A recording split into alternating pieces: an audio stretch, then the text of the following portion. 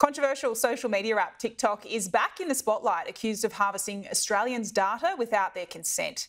It's being described as a mass privacy breach, and the opposition wants an investigation. Joining me now for more is the Shadow Home Affairs and Cybersecurity Minister, James Paterson. James, thanks so much for your time. You've been sounding the alarm about the potential misuse of this data from TikTok in China for some time. Have you received any indication at this stage that the Information Commissioner will actually look at this? Good morning, Trudy. Well, I was encouraged by the comments that the Information Commissioner gave to the Sydney Morning and the Morning Herald on The Age yesterday when they reported on this, that indicated that they were looking at this issue, because it's about 18 months since I first wrote to the Information Commissioner and asked that they investigate TikTok because of similar allegations of privacy breaches. If true, it appears that TikTok is harvesting on a mass scale the private information of Australians, whether they use the application or not, in a potentially unlawful way, and that is that they're doing so without the consent of those people. So simply by visiting a website, for example, until this week, Beyond Blue, who've now ceased their relationship with TikTok, or still currently Sportsbet, your information, including your email address, your phone number, your browsing habits, your internet shopping habits, could be being harvested by TikTok without your consent, and who knows what happens to that data after that, because as we do know, that data is accessible by TikTok's China-based employees, and those employees are subject to China's national intelligence laws, which requires they cooperate with intelligence agencies in China. But what would a review actually do? Hasn't the horse bolted in terms of this data, that China already has it? Even if you're not signed up to TikTok, and we know so many people are, but your data's already there.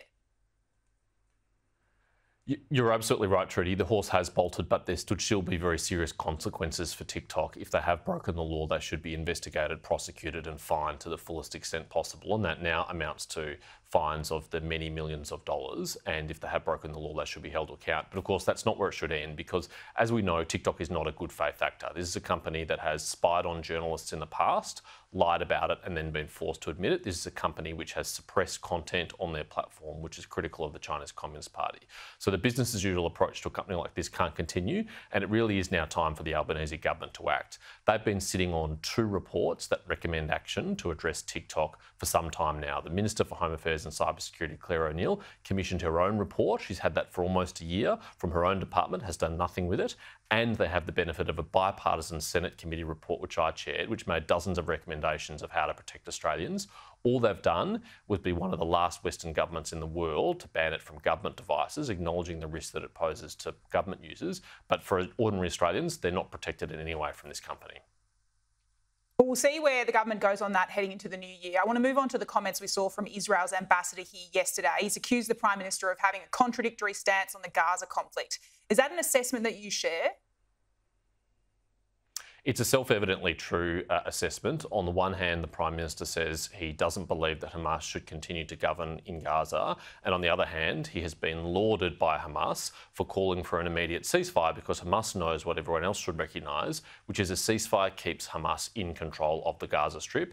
It keeps them in control of the people of Gaza, and to continue to use them as human shields and hostages for their war on Israel. Now, that is an inconsistent and incoherent position, and I think it's driven by the Prime Minister's weakness on national security. I think he is being influenced by the pro-Palestinian supporters of the Labor Party, who put immense political pressure on him, and he's bowed to that domestic political pressure instead of standing up for the position that he adopted at the start of the attack on the 7th of October, which is that it is perfectly legitimate and acceptable for Israel to seek to remove Hamas as a threat to its people in perpetuity, because otherwise we'll see events of the 7th of October again and again and again. Hamas has very publicly clearly said that that will continue.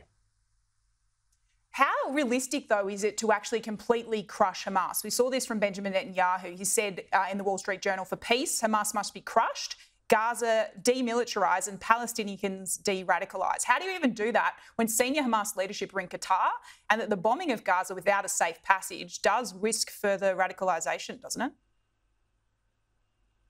Well, it's important, of course, that Israel behaves like a liberal democracy. That's why people like me support Israel. We want to see Israel uphold those values, but they also have a legitimate military objective here, which is to remove Hamas at least from the Gaza Strip, and that is an achievable military objective. They can be removed from the Gaza Strip.